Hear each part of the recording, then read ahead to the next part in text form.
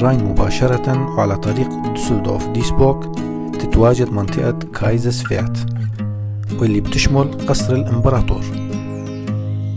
هالقلعة يلي بتشوفوها تم بنائها عام 1174 من قبل الإمبراطور فريدريك بارباروسا، وكانت بمثابة حصن جمركي، وما كانت القلعة مكان إقامة ثابتة للإمبراطور، بل كان بيزورها أثناء رحلاته. Hier sind wir jetzt in der Burg von Kaiserswerth.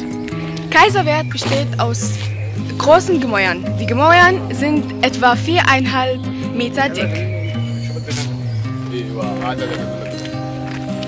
بيشغل هالحي مساحة 13 كيلومتر مربع على نهر الراين، وبيبتعد 10 كيلومتر عن وسط دوسلدورف. Düsseldorfs nördliche Stadtteil Kaiserswerth ist zu jeder Jahreszeit eine Ausflugsziel.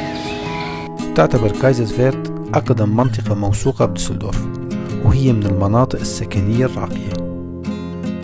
تتميز المنطقة بأزقتها وشوارعها الضيقة اللي بتشير إلى قدم نظام البناء فيها، لكن هذا الشيء بيعطيها جمالية خاصة وبيخليها مكان للزيارة الأسبوعية لأهالي دوسلدورف. In direkter Nähe der Bürger laden Cafés zum Entspannen und Genießen ein. So viele Leute hier auch.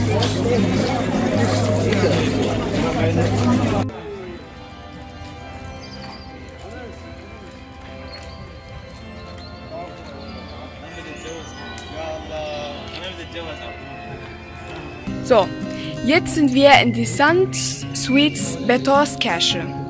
Sehenswert ist zudem die St.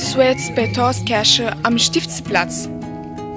Am 1943 wurde die Kirche Bombenangriff weitgehend zerstört.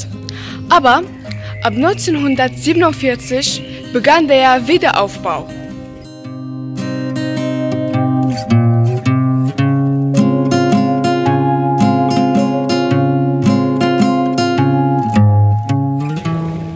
(1990) wurde alle Restaurierungsarbeit abgeschlossen.